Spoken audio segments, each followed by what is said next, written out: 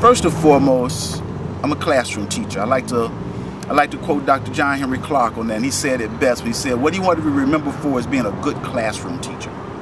And I consider myself a good classroom teacher. My style is very, very eclectic. I bring a lot of things to my style, to my classroom. I bring history, I bring philosophy, I bring linguistics, I bring life experience.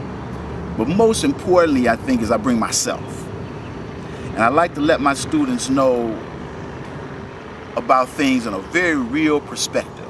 And so I teach a lot of different courses. I teach courses in African history, civilization, particularly what we like to refer to as classical African civilization, because there's a real distinction between I Love America Negro history, African American history, and African history, and classical African history. So let me start with the latter first. Classical African history begins with Nile Valley civilizations. And what I mean by Nile Valley civilizations, I'm talking about ancient Egypt, or ancient Kemet as they used to call it, the black community or the black land as it is, or the black town as originally written in the ancient Egyptian script miscalled hieroglyphics, and is really known as Medu Neter, which is means something like divine speech, or more like God's language. That's what it really translated out, and that was the name that they called it. And that also includes ancient Kush. Ancient Kush, which is in what we call the Sudan today, was really the foundations of classical Nile Valley civilization. And as Dr. John Henry Clark once said, the Nile River was the first cultural highway in history. So that all of the culture that we see that comes up through the Nile Valley starts with that. And so our history must start with that. Dr. Sheikh Anta Diop, who has passed away, always emphasized to us the importance of starting our history with Nile Valley civilization. Because if you study European history today, you cannot get around the study of Greece and Rome. It is just inseparable. Even though when we look at the early German scholars who began to write about this history and their need to start history with Greece and Rome, they were not even descendants of the Greeks or the Romans. But it was important for them to go back to that place in order to start their history. And so it's very important that we start our history with the Nile Valley. And then there is African American history.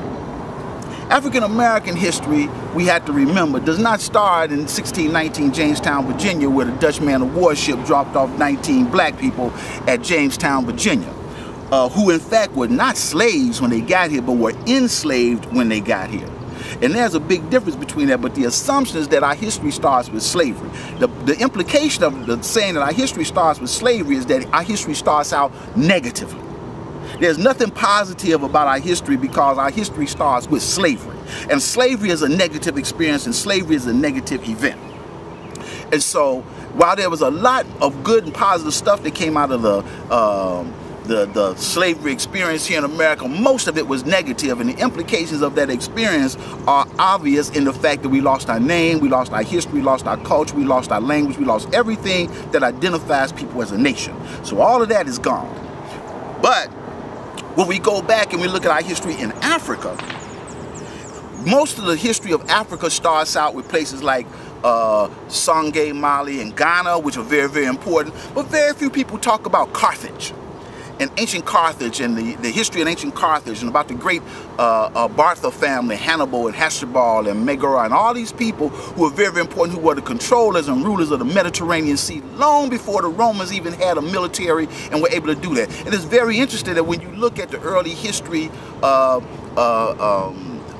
early European history, when you go back and look at Polybius in his history, who was considered one of the first writers of history in Europe, or historiographers, Polybius starts out his history with Carthage.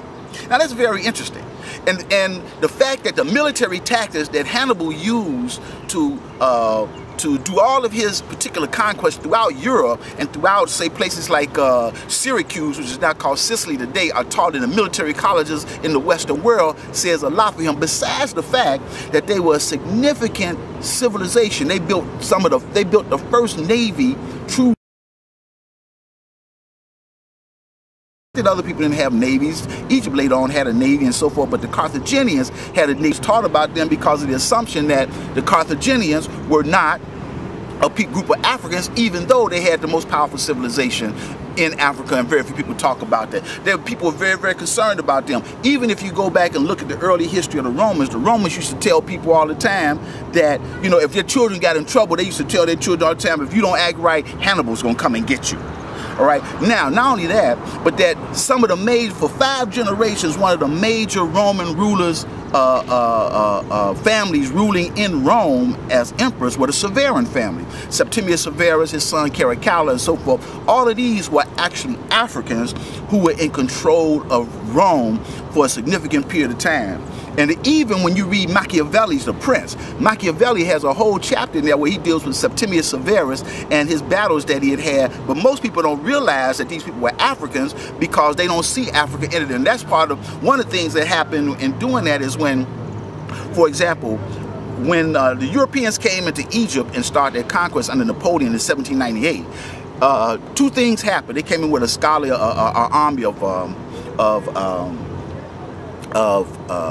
a military army, they came in with a scholarly army. I like to say the military army came in to conquer the land, and the scholarly army came in to conquer the monuments. But what also happened at that time was that Egypt was being removed from Africa.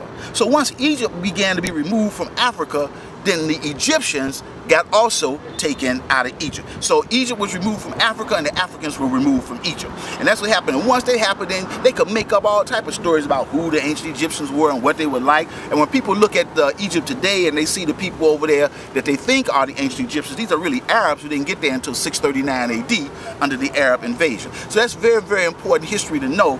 But it's also not history that's told, but it's not unknown history. And so it's very important we're looking at the history of Africa and that we understand that there's a lot about that history. The great civilizations of Kanemborno. You know, you had the great mosque university at Timbuktu. The University of Sankore. We had the University of Salamanca. I went to school in Spain in 1972, and I went to the University of Seville, which was a Moorish university at the time in the early days. Between 1711 and 1492, the Moors controlled all of Spain for 700 years, and now what people fail to realize that the Moors were not Arabs, but they were Africans who had practiced Islam.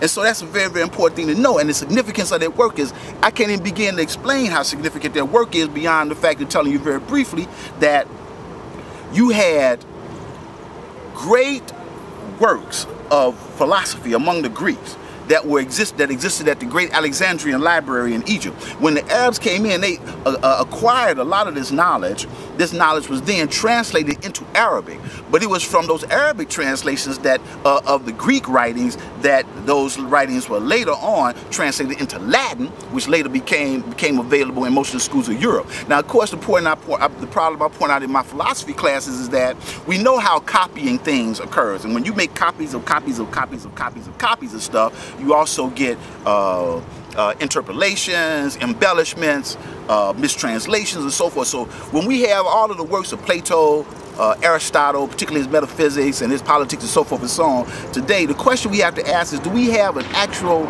copy of what these people wrote, or do we have a facsimile of what they wrote? As I like to tell my class all the time, you have to ask yourself, is it live or is it Memorex?